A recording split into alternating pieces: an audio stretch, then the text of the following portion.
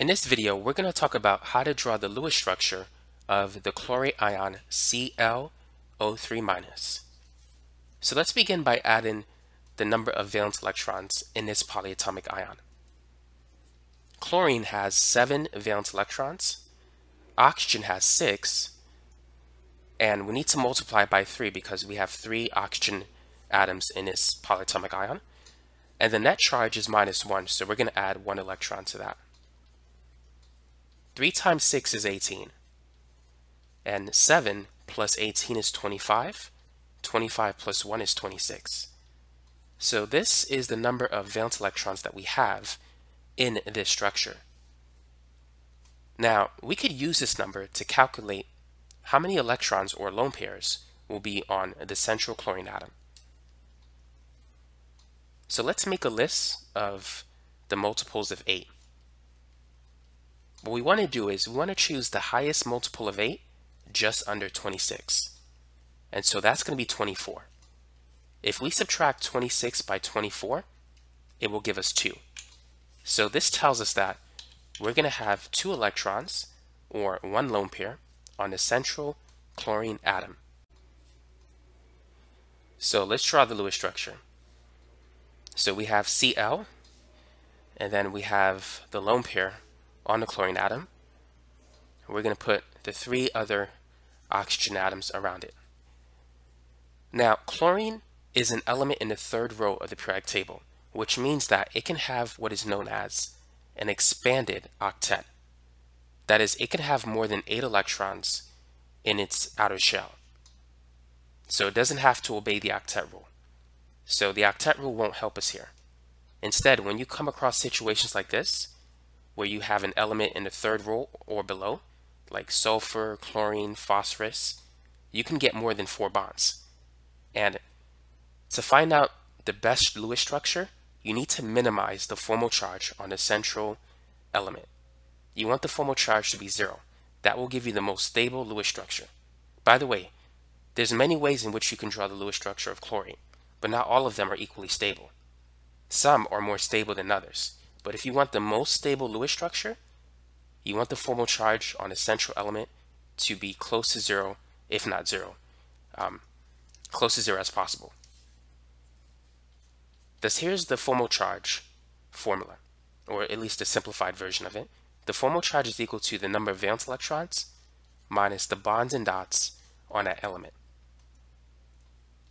Chlorine has 7 valence electrons. It's in group 7A. It's a halogen. Now, we know that chlorine has 1 lone pair, or 2 dots, and we want the formal charge to be 0. In order for that to happen, what should be the value of B in this equation?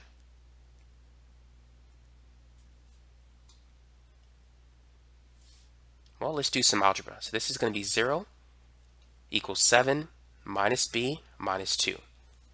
If we subtract 7 by 2, we're going to get 5. In order for 5 minus B to be equal to 0, B has to be equal to 5. So to get a formal charge of 0, we'll need 5 bonds around the central chlorine atom. So this is going to be 1, 2, 3, 4, 5. So now, with this structure, the formal charge on chlorine is going to be 0. Now, the next thing that we need to do is fill up the oxygen atoms with lone pairs. Oxygen likes to have 8 electrons. It's in the 2nd row of the periodic table, so it's going to obey the octet rule. That is, it's not going to have more than 8 electrons. So anytime oxygen has 2 bonds, it's going to have 2 lone pairs, and it's going to be neutral in charge. But when oxygen has 1 bond, it's going to have 3 lone pairs, and it's going to have a negative charge.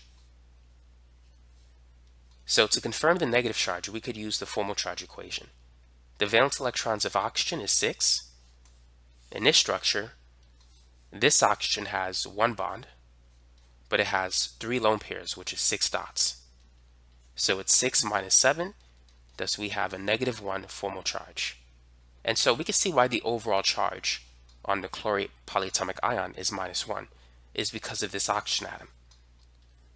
All the other atoms in that structure is neutral in charge. So this right here is the most stable Lewis structure that we can draw. Let me show you another Lewis structure that is less stable. For instance, we could take the 2 electrons in this pi bond and move it to that oxygen atom, and we could do the same thing here. If we did that, we would get a structure that looks like this. Each oxygen atom will have a single bond, and notice that we have 8 electrons around the chlorine atom. 2, 4, 6, 8.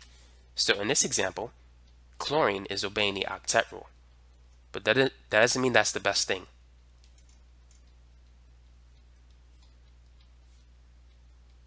As we can see in this example, each oxygen atom has a negative formal charge. And the formal charge on chlorine, using the formula, it has 7 valence electrons, it has 3 bonds, 2 dots, so 7 minus 5 is 2. So chlorine has a 2+ charge in this Lewis structure. Note that the overall charge is still the same. If you add 2 and 3 -1 values, 2 plus -3 is still -1. So the overall charge is still the same. Thus we have charge balance. So this is still an acceptable Lewis structure. However, it's not the most stable Lewis structure due to the separation of charge. This Lewis structure, the charges have been minimized. Here, there's so many charges in this Lewis structure that it's not very stable. So whenever you have charge separation, you have a resonance structure that is less stable. So both of these structures are resonance structures, but this is the most stable resonance structure. So this is going to be the major resonance contributor. In short, this is the best Lewis structure for the chlorate ion.